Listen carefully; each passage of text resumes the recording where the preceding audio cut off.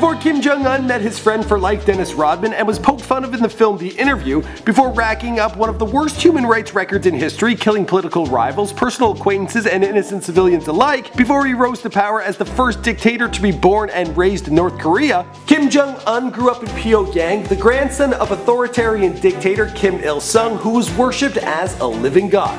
But as the fourth child of Kim Jong Il, Kim had little reason to suspect he would ever rise to the top of the ruling party. He spent almost a decade under an assumed identity studying out in Switzerland, but most of the time he would skip class to play basketball. Despite his lack of ambition, he would go on to become one of the world's most powerful people after his brother made a very big mistake.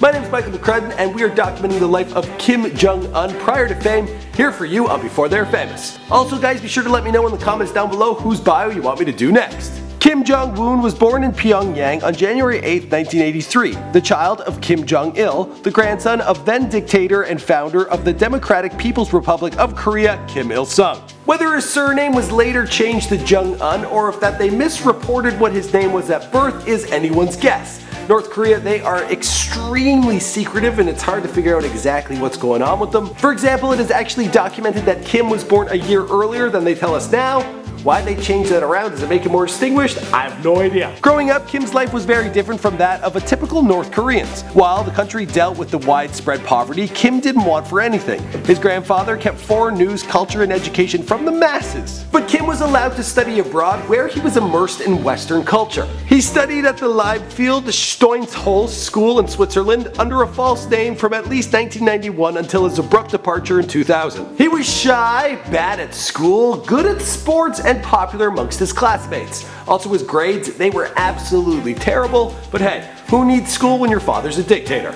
Kim was obsessed with the NBA. He played basketball regularly and spent hours making meticulous pencil drawings of Michael Jordan. Prior to 2011, Kim's older brother Kim Jong-nam, he was favored to become the successor and become the dictator of North Korea, but then he got himself in trouble when they caught him attempting to enter Japan on a fake passport. Why?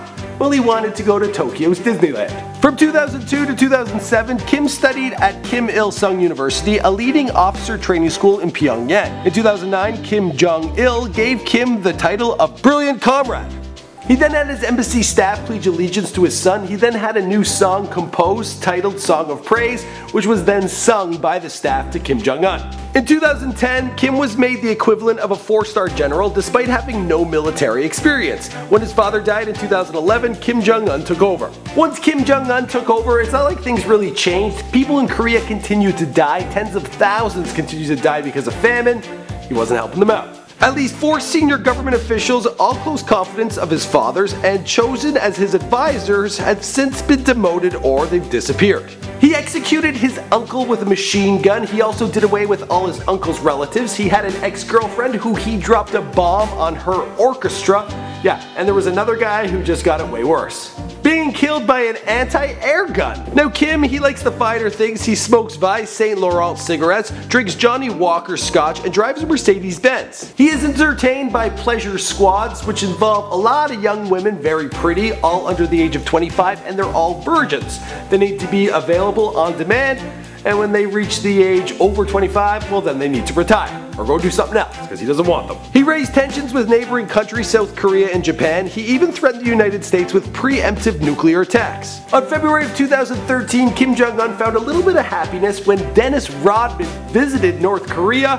Yeah, and he's been back since. Rodman called Kim by the affectionate nickname The Marshal and has since told him, "You've got a friend for life." And the rest of the story, guys, well, you know the story because this is Before They're Famous. My name is Michael McCrudden. Thanks for checking out my personal channel. I do all sorts of celebrity bios on here. I've done a few people in politics, including Bernie Sanders. I've done Donald Trump, I've done Kanye West.